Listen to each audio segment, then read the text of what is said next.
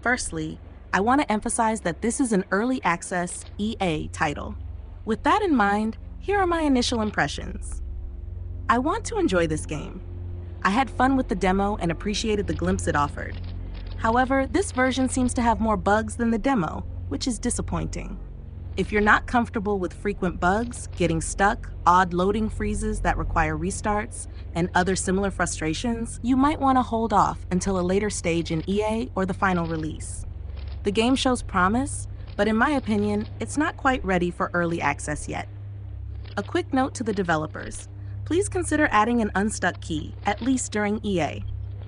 Having it as a console command is inconvenient, especially when I'm getting stuck frequently. New players want to see keyboard commands directly in the game. You already have the feature, albeit a bit buggy, so just bind it to a key and include it in the escape menu along with the other controls. As for whether I recommend the game or not, I'm conflicted. At this stage, the implementation deserves a thumbs down. However, the potential is there, and when I'm not battling the bugs, the experience is enjoyable, though it can feel a bit grindy.